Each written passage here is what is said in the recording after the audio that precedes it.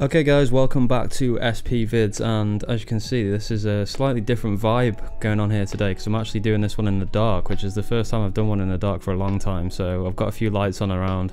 Looks kind of cool I think, but hope you enjoy it anyway. So I've got quite a few things I need to announce. I'll try and be as quick as I can. The first thing I need to say is a huge shout out to Lisa at Sontronics. So Sontronics is the microphone that I use for all the videos that I record since the audio's got a lot better, if you've been following me that long. And recently all the bungees on my condenser mic, I've actually got them here, all the bungees kind of lost their elasticity, and that's supposed to be about half the length, if that makes sense. So they weren't holding my mic in place properly, and I messaged Sontronics and they replied literally within like an hour, and without any hesitation just sent me out some new bungee cables. So huge thanks for Lisa for helping me out with that, and it just means that I can carry on doing a channel, which is great. And now the mic's really sturdy and secure in the I'm trying to think of the name for it, what's it called, the shock mount. So yeah, that's it. So it's in the shock mount and it's really sturdy now because I've got brand new bungees on it, so really happy with that. The other thing is, you may have seen the video go up of my latest EP is now online. It's also available on Spotify, which is really exciting for me. So if you want to check it out, I've made an alias for that. It's called Gone 12. So just search Gone 12. It's GONE 12, so Gone 12, all one word, and you'll see my latest beat tape on there. So I'd really appreciate it if you could go and head to Spotify and listen to that. And if you've got any lo-fi playlists that you like listening to, please drop it on there. It'd be a great help, so thanks a lot. And the third and final thing which I wanted to quickly remind you of is that there is a PO33 giveaway going on right now on the channel. So if you want to win this little box, as you can see it's a little bit smaller than the SP. If you want to win this little box, this little toy, this little sampler, which is a really cool little piece of gear, go back to my videos and have a look, and there's a way that you can enter there and you can win this. So I'll be announcing that, I think it's a week tomorrow the winner will be. So there's just over a week left, and yeah, get your entries in guys, because you can win this and I'll ship it to anywhere in the world. Aside from all that guys, I hope you're all doing well. I hope you've been making beats whilst I haven't been chatting that much on the channel recently. A couple of my uploads have just been like music and stuff like that, so I feel like I haven't chatted to you guys for ages. So I hope you're all doing good, and leave a comment below if you're a regular, and we'll hit up some conversations again like we always do. Okay, so let's get into this tutorial guys. What I want to talk about is this little button here called tap tempo pause. But if you look underneath it, it's got a little dog, which is not standard with the SP, and it's also got some text called the which says effects grab. I'm going to show you what this does, and I've actually just started messing around with it a little bit now, and realised that it's actually really useful. I don't know why I've neglected it so much before. I think this is especially useful for live performance, so if you're someone that's looking to do live performances on the SP, this is definitely for you.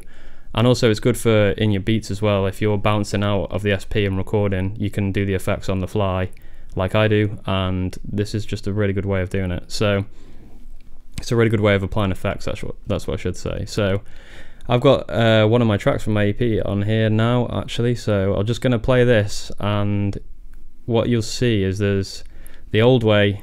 I'll show you the old way of doing effects first, and then I'll show you the effects grab way. It's a lot better.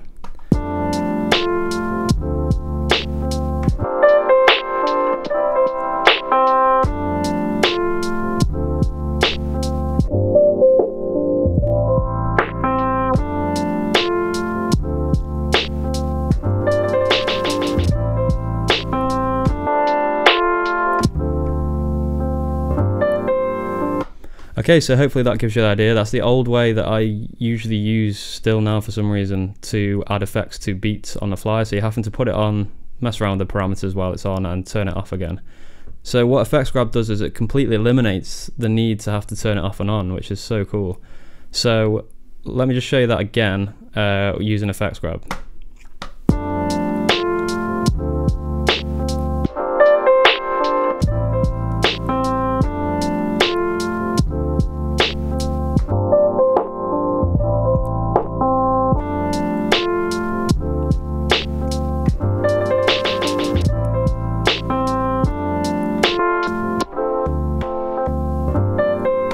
Okay, so what you see there is that if you hold effects grab, it actually shows you I think it shows you the last one you used for some reason. That's just flashing now because that was the last button that I pressed. All you have to do is hold down what effect you want to use at the same time as well. So you hold this button down, you hold that button down, and as soon as you release, the effects stop. So it's a much better way of controlling the MFX that are up here on your beats when you're trying to add effects on the fly.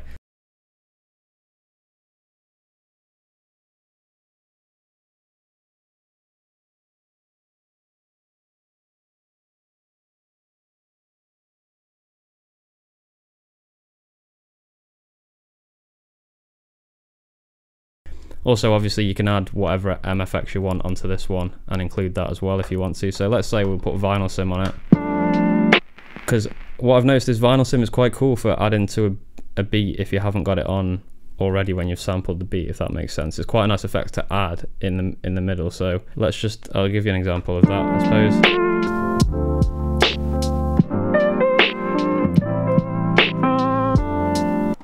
See, like that, that's the kind of thing I'm talking about. So that's just another little aside tip there, guys. It's quite a nice little effect to put in on the side. So yeah, basically effects grab means you don't have to turn the button on and off. You just have to press and hold it and let go, and it turns itself on and off. It means you can be a lot more accurate with the effects as well, and you can get a much smoother transition when the effect is on and effect is off. So I don't think there's actually that much more to say about it. I know it's quite a simple function, but I think this is just a button that's probably overlooked quite a lot, because tap tempo and pause is on there, yeah, fair enough, but effects grab, I don't know if you do use it a lot, let me know, because to me that's not a button that I use too much. It's quite overlooked. I'm usually just doing it off and on like this really quick, but I think this is a much better way of doing it. So I know this is quite a basic tip, but it might give you some inspiration to go out and try some effects on your beats again, which is why I think my videos are always worth giving a watch, guys, because even if you're already familiar with what I'm talking about, it might give you a bit of inspiration to get the SP out again and start making some beats. So I'm going to call it for that one there, guys. I know this is a very short and simple tip, but give the effects grab a go and see what you think of it. If you already use it, like I said, let me know in the comments below. If you haven't used it before, I'd also like to hear from you and let me know if you think this is a good tip or not.